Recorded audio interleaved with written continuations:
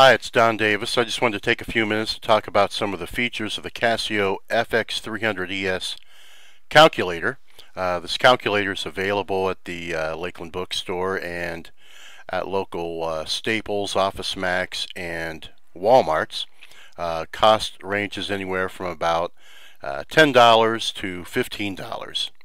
First thing I wanted to show you is how it can reduce fractions. I think one of the features of this calculator that's different is that it's low cost and it can do math print. Let me show you what I mean. I'll go ahead and hit this button here, which is the fraction button. I'll put in this first fraction I have here, 24, and then I'll just hit the downed cursor key, put in the denominator of 56, and notice it returns the fraction in reduced form. Also, we can convert this to a decimal if we'd want, and I'll show you how to do that. We can go ahead and put in this second fraction here, 3/8, and notice I'll go ahead and hit enter there, and really nothing happens. But if I hit this key that says SD, I believe that stands from standard form to decimal form. It goes ahead and converts that fraction into a decimal. If I hit the key one more time, it converts that decimal back to a fraction.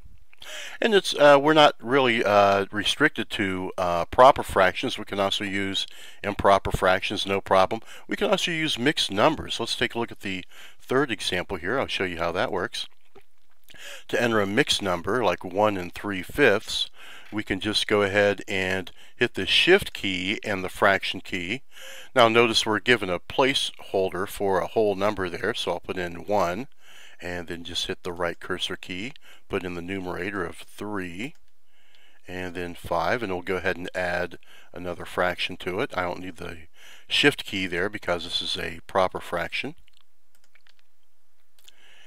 And so notice that returns the answer of 28/15. So that's an improper fraction. If a student would want to convert that to a mixed number, we would just hit the shift key and then this converter key for improper fractions to mixed numbers. So that's the shift key, and the SD key does that. And notice if I do that one more time, it turns the mixed number back to an improper fraction. I think one of the big advantages of this calculator, beyond its cost, is its ability to perform orders of operations. Take a look at this expression I've written here. We'll go ahead and evaluate that now. So I'll hit the fraction key, and then we have to put in this real number here, 3.5 to the 2.1 power. So to do that, I'll just go ahead and hit 3.5, and then we'll use the X to the box key, so to speak, to put in the exponent, and then the right cursor key to get out of the exponent, and we'll subtract 13. And notice this is a complex fraction, so I'll just move down to the denominator, hit the fraction key one more time, put in the numerator there. The denominator is a square root, and notice the square root key right by the fraction key, square root of 45. And you can go ahead and hit the enter key now. Sometimes I like to go ahead and go all the way to the end using the right cursor key. And so there's that expression evaluated then. One more thing, it does respect the conventions of rationalizing denominators. So let me show you how that works now. I'll go ahead and put in the fraction 3 in the numerator, and then 1 plus the square root of 2, so I just use the square root key, put in the 2, and notice if I hit the enter key, it rationalizes the denominator for me. So that's kind of a nice feature, and I think there's some teaching opportunities there. And then one more thing for table generation, if you want to look at expressions numerically, we can do that. I'll show you how that works.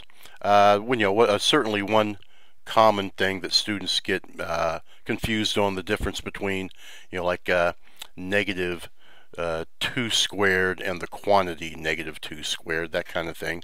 So I usually demonstrate that with a table. And so we'll put in this function here, negative x squared, and we'll make a table between negative 3 and 3.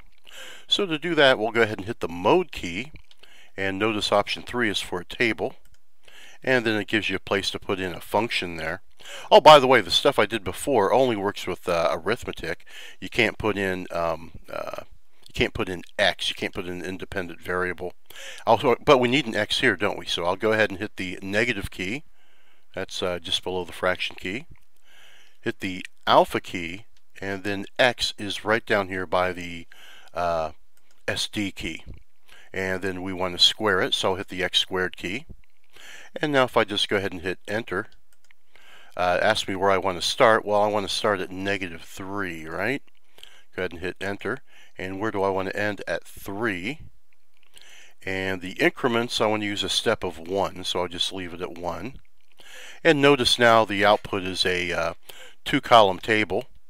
So we can see here if we put in these negative numbers for x, we get a negative output. 0 is 0. But then if we put in positive numbers for x, we still get negative output. So that's how I demonstrate the difference between